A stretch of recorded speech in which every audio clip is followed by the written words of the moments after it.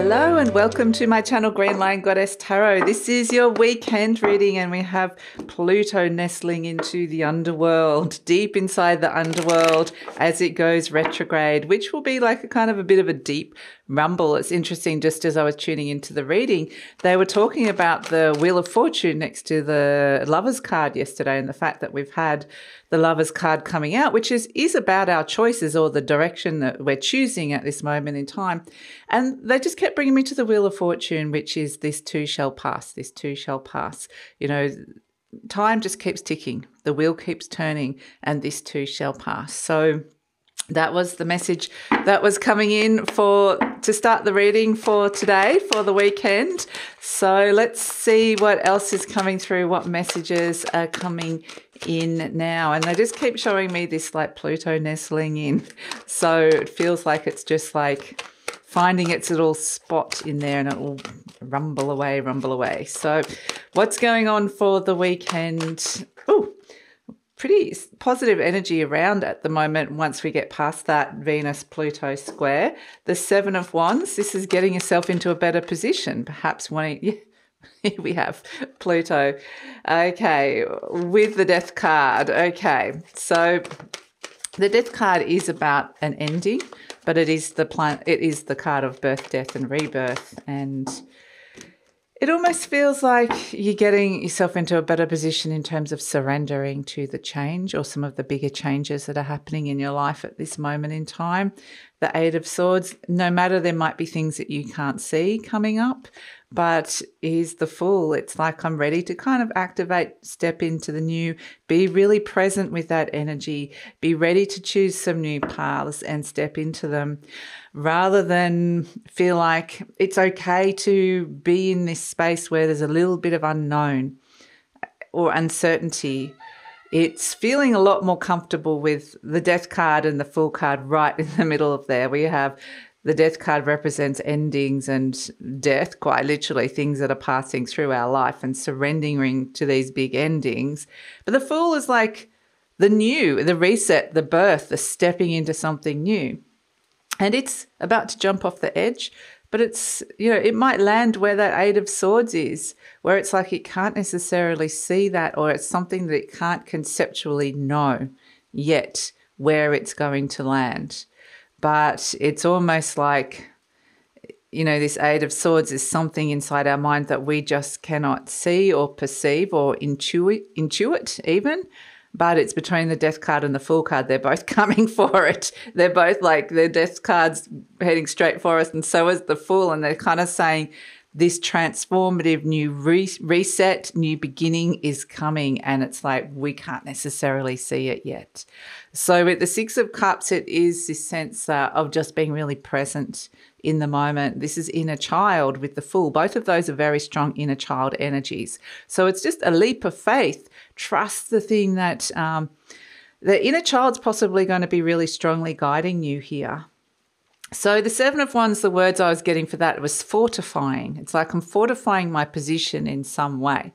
Understanding there's still going to be challenges, but in a way, the greatest challenge is the resistance to the change. And so I feel like this Seven of Wands has got itself into a much elevated and higher position, a better position to be able to ward off some of those energies that wanted to bring you down in some way. They wanted to pull you into a place where it's like, I don't have the energy, or I don't feel motivated, or suddenly I'm not feeling it, or yeah, all those insecurities that could have been coming up with that Pluto-Venus square. We're moving away from that now. And then we have this sense with the Two of Wands. We see the characters there with the world in its hand. There's an opportunity here to shift and change your world, or even the way you're perceiving your world here. It's like, interestingly, the Fool steps into the unknown. What's in his knapsack? Some people say it's the memories of the past, but he's holding the beautiful white flower with him, which is representative of the white horse of the Death card. I'm willing to take my innocence and naivety into this unknown place and surrender to this deeper change. And the Fool brings the memories of the past. The Six of Cups represents that, memories of the past. And it's like I'm bringing those memories of the past with me, but that's not something that's heavy, that's weighing me down.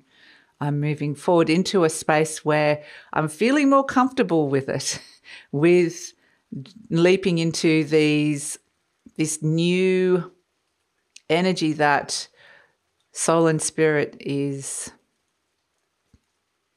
Yeah, it feels like it's kind of this coordinated, like everything's kind of coming in like this. It's going to start evolving and making, it's going to start, it's there, it's forming is what I'm feeling. But yeah, the little Eight of Swords is like, I can't see it. I can't see everything just yet. So the Two of Wands is, choosing a wand and leaving one behind. Something that potentially you were doing or wanted to do or were doing it a particular way. It's like I'm reassessing the path and the way I'm traveling and where I'm going and what's motivating me at this moment. It is about potentially taking those initial steps, working out how you're going to start or make this happen in some way. But it also feels like you're just kind of more in the flow with the energy of understanding that this is something with the Death card, you can't push the timing of it. So they're getting closer and closer, the Death card and the Fool card. When that happens, we don't exactly know. So the timing could be something that could be quite literally about the timing, when the Death meets the Fool, when the ending meets the new beginning. There's a sense of maybe being able to be okay with not knowing that, when the soul energies align to the point where it's like this activation. But at the same time, there's things that we are actively getting involved with in this. And the two fire energies, the Two of Wands and the Seven of Wands, this is very, we've got Mars in Aries at this moment, making a beautiful aspect to Pluto here with the Death card. So, and Pluto's next to the Eight of Swords, which represents Aquarius, like breaking free of limitations, breaking free of limiting belief systems. So breaking free of something inside your mind that was, for whatever reason, holding you back from stepping into the new.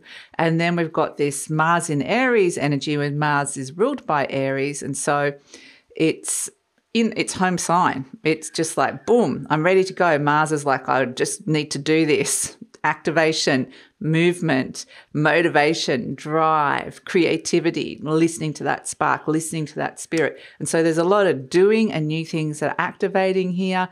And it really is this sense of Pluto, and we can see that in this reading, activating new opportunities here for you, and about trusting that and stepping into it. So, yeah, I feel like we've moved on a little bit from that Venus-Pluto square into more like like I said, the Mars-Pluto energy is more like I'm feeling like I'm ready for anything, or I'm invincible, or I can just do it, jump into it, or I'm just feeling really motivated. So it might be that energy is starting to get stronger over the weekend than some of the more kind of insecure energies that we were dealing with, Pluto squaring Venus. And the thing with Venus, like I said yesterday, both Venus and Mars are in their home sign. So Venus is in Taurus and Mars is in Aries. They both work really well. They're happy, happy, happy, happy. They're our personal planets. They represent the divine masculine, the divine feminine. So both of those sides of us are going to be happy, even though Venus was squaring Pluto. Venus in her home sign would be that something good could come out of whatever you went, if you went into like some deep, dark insecurities or fears or doubts or whatever was coming up with that, something really good could come out of it.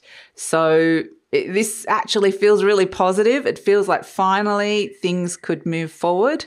And it feels right. It feels like it's the right shape. I'm okay with not knowing everything. I'm okay with opening my mind to all these new things, that there's perhaps something new I'm mastering along this path.